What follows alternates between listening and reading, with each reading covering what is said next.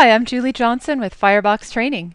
Today I'm going to show you how to implement authentication and authorization in an ADF application, and we're going to be using an ADF login page as opposed to a default HTML login page. So we're first of all going to be creating a JSPX page that has two fields. We have an input field for the username and one for the password. And we also have a button on there that's going to then call a managed bean, and then the managed bean is going to be tapping into our ADF authentication servlet. As I mentioned, we're going to be working with a managed bean, so let's go ahead and create that first. There's going to be two fields in there, one for the username and one for the password, and those are going to be mapped onto the input fields in our page. So we'll just right click on our view controller. Right now I just have a blank ADF Fusion application. I'm going to create a new Java class, and I'm just going to call this login bean. Don't worry about these two check marks right here. Okay, so now that we have those guys, we're going to create two private variables.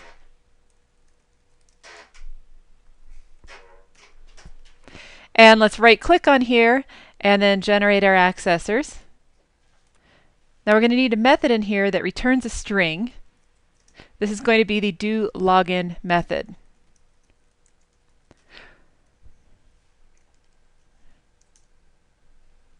For right now, let's just say return null. We're going to be adding some more code to this in just a moment. Okay, but we have the backbone of our bean, and so now we're going to right click on our view controller and create our new login page. So let's just call this login.jspx. We'll just do a blank page for right now.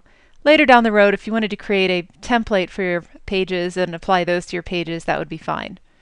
Okay, so just to make things nice and simple, I'm going to go into my layouts right here. And in fact, I can just right click here on my form and say I'm going to put a panel form layout. And inside the panel form layout, we're going to have an input text. In fact, we're going to do that twice. And then under general controls, we have our button. So let's change the attributes or the properties here. We're going to have this say username. Now the corresponding value, we can go into here and you'll see that we don't have a managed bean reference for our login bean because we haven't registered that with our ADFC config file. So let's go ahead and do that real quickly. We just go to overview mode, managed beans, hit the plus icon, and now we can go ahead and let's just call it login bean. The fully qualified class name is com_firebox_training.view.loginbean. And we're going to make this request scope. Okay, so now that that's saved, let's go back to this page right here. Here's our username. Okay, the value. Here's our login bean. There's the username. Hit OK. Now I can make this a little faster. Copy this. Go to the second field, paste it, and then tweak it. Now the password, when the user, during runtime, when the user is typing it in, we don't actually want to see what they're typing, so we'll find the secret field and set that to true, so it'll just show up as a bunch of dots. And then we'll change the text on our command button to say login. And of course, we need to set the action. Let's use our expression builder. There's our doLogin. And also during runtime, when the user hits enter, we want the login button to automatically submit. So what we can do is click on our form, and you'll see that under default command, we can then select our command button. Okay, so drill down to where your command button is, and there it is. Now, before we do any coding for our bean, let's go ahead and create a page that we want to make protected. So I'll just right-click and say New, and I'll call this protected page.jspx. And we'll just put a real basic panel header on here.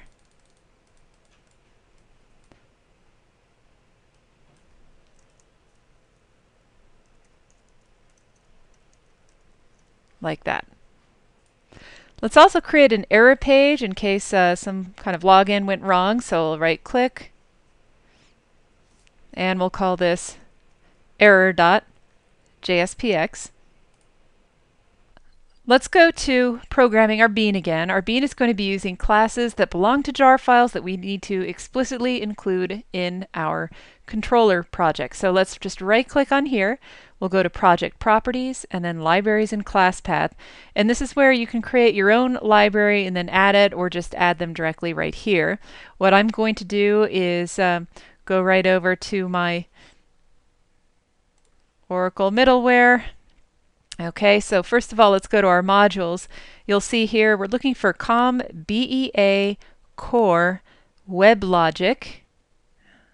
Okay, .security, getting closer, and you're looking for the auth.jar file right there. The second one you need, similar location. Let's go to where we were. And this time we need identity.jar.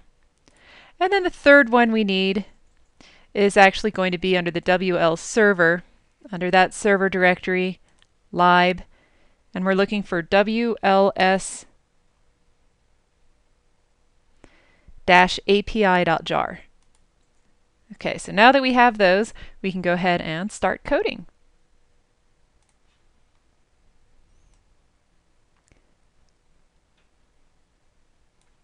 Our bean code is right here.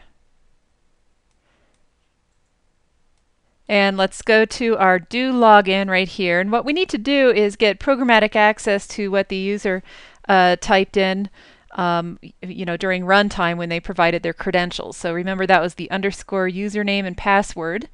So in here we're going to say string UN equals underscore username. And then our byte PW equals underscore password dot get bytes. I'll explain in a minute why we're using bytes instead of string. Now what we want to do is get our faces context. So we call get current instance. If I do an Alt Enter, it will automatically import it for me. Okay. So we'll just call this variable CTX.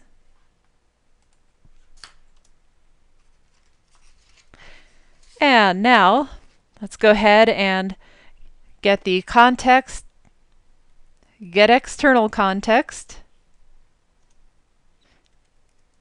We get the request, which returns an HTTP servlet request.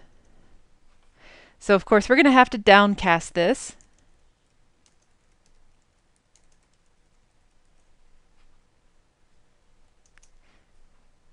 It's javax.servlet.http. And now I go ahead and cast it.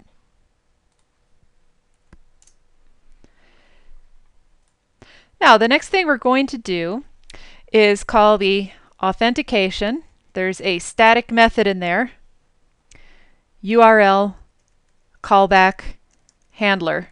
And in this constructor we're going to pass in the username and the password. Okay.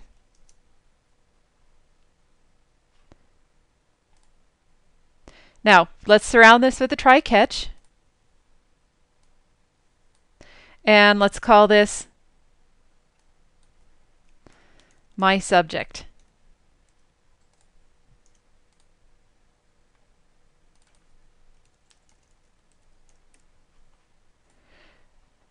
Now we're going to call the servlet authentication.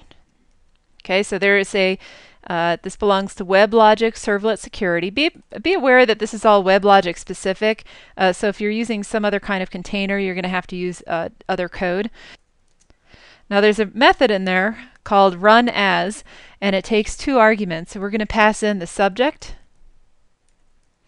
as well as the request object. Now let's call this request just to make the variables a little bit more descriptive. And now we're going to generate a new session ID. So once again, we say servlet authentication dot generate new session ID, passing in the request.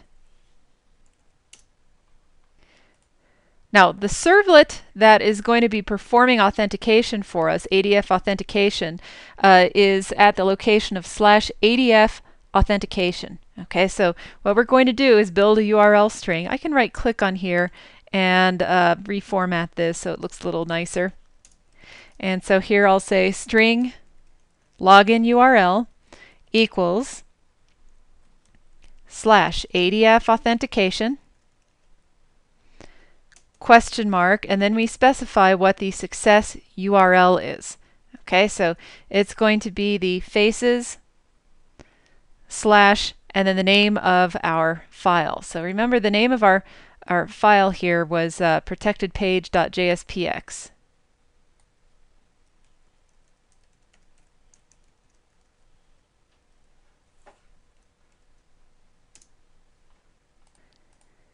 Now let's get the response. So what we're going to do is take our context, get the external context, get response,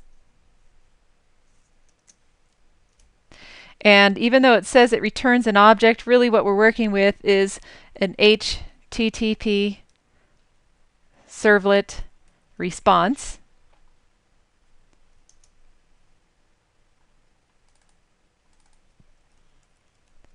Name that accordingly, and of course downcast that. Our next step, we need to get the request dispatcher. So the easiest way to do that is just to say request dot get request dispatcher, and you'll see here that it returns a request dispatcher. So there it is. Now we need to pass in an argument. That needs to be the login URL.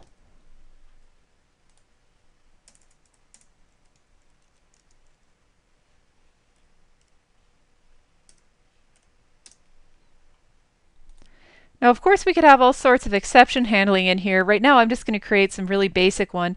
I'm going to change this data type in the catch to be a failed login exception. And now we're going to provide some logic inside here. Now, if we have a failed login, we need to provide some kind of handling. So what I'd like to do is just create a faces message object.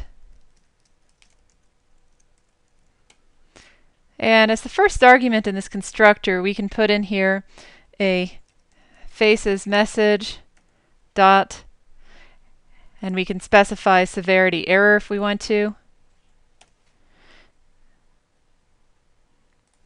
So we're going to put this twice. This is for the summary and the detail of the faces message.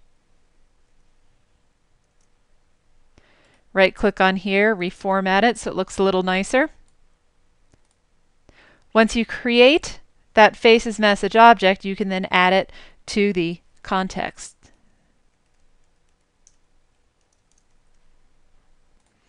Now in here you can make this a failed login exception.